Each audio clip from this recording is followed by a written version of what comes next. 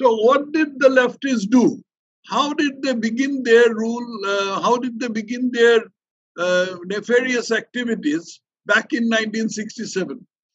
Between 1967 and 1972, I'll give you just one or two examples.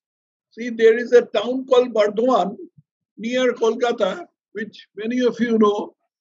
In this Bardhaman town, there was a family abode called the Sainbari. It was the abode, it was the home of the Sai family. This Sai family, they were Congress supporters. There were two brothers, Molloy and Pranab Sai. These two were one day just eating, sitting on the floor. Their mother was serving them. A CPM procession was passing by somewhere else. They suddenly changed route and stormed into this Sai house, that is Sainbari, and entered the place where the two brothers were eating and their mother was serving them, and just slit their throats. Just slit their throats. The brothers sat there just writhing in pain and bleeding to death.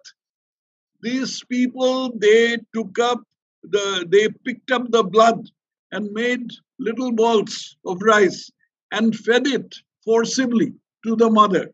The two brothers, her own two sons' blood made into balls with rice and fed it to the brothers. Then a CPIM leader called Harakrishna Konar justified it.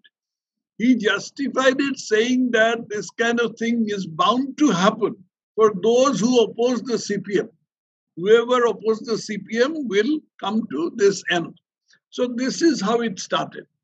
Then during this, in the meantime, another process had started, which was the Naxalite or the Maoist thing. That also started in the year 1967 with some kind of agrarian revolt.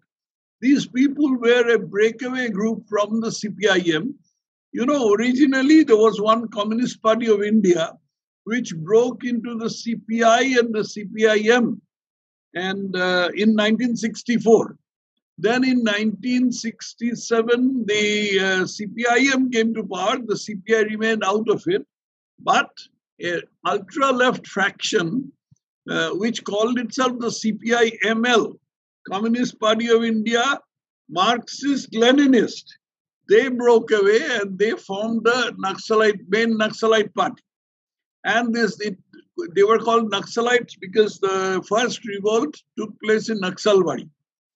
Then there was a very murky story followed, and the period between 1967 and say 1973 or 74 into the Congress regime, there was rampant destruction of property and killing of people, right and left, all based on actual or assumed political affiliation.